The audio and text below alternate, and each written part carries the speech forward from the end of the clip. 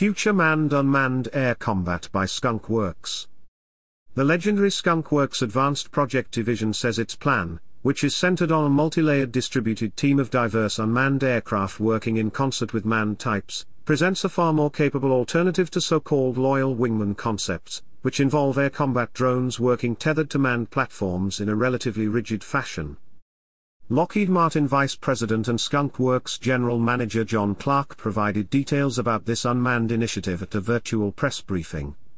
Computer-generated promotional materials the company subsequently released show 4 different pilotless platforms, which range from lower-end expendable and attritable designs to more exquisite types, all intended to work in complementary ways with existing and future manned combat aircraft, as well as each other.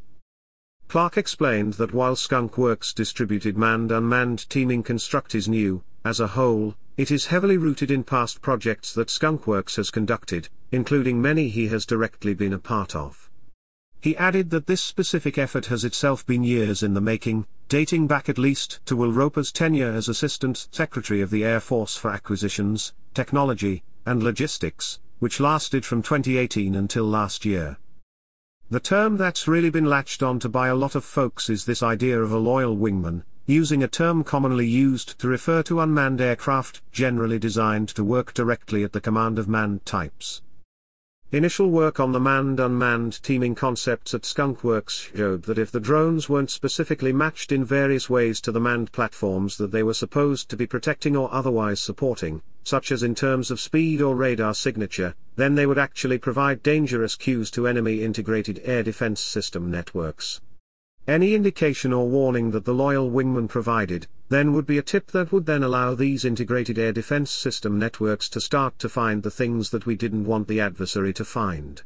Skunk Works' focus subsequently shifted to other ways to augment or supplement manned aerial combat capabilities in a more complementary fashion with a heavy emphasis on novel and distributed architecture.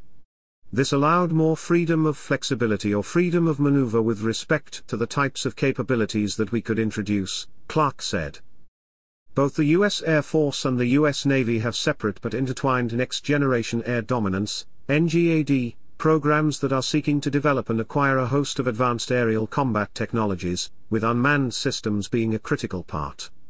However, generally, when people like Clark talk about sixth-generation aircraft, they are referring to the Air Force's initiative, which is a system of systems effort that includes work on a new stealthy manned combat aircraft and various drones, as well as new weapons, sensors, networking, and battle management capabilities to go with them.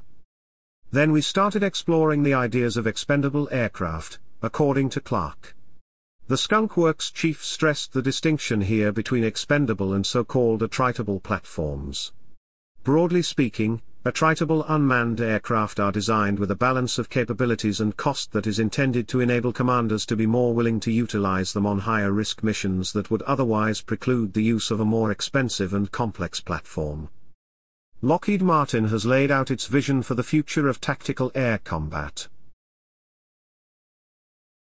Thank you for watching. Please like, share, comment, and subscribe.